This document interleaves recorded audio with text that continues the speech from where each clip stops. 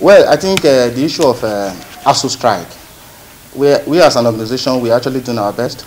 We have been able to pressure the government over time and ASUU to see reason why they should go to the negotiation table.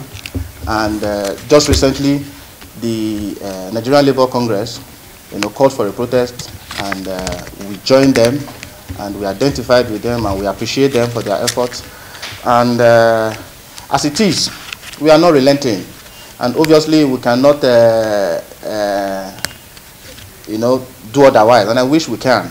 But unfortunately, the government of the day and ASUU, they have refused, to come to a compromise for our sake.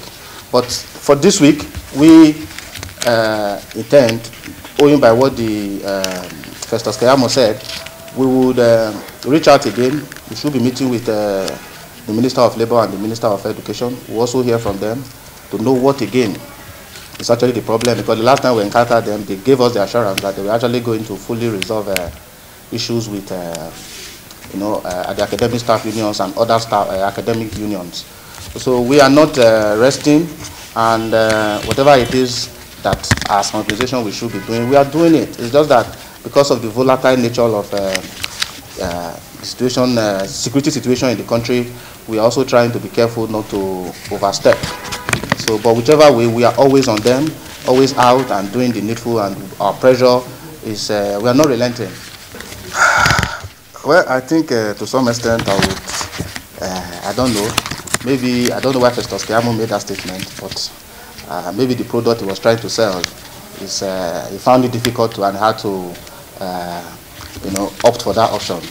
But as it is, except the government comes out tomorrow to tell us that they are no longer capable, that they can no longer provide education, which is part of the basic amenities they should be providing. So we would not take the position of Festus Keyamo serious.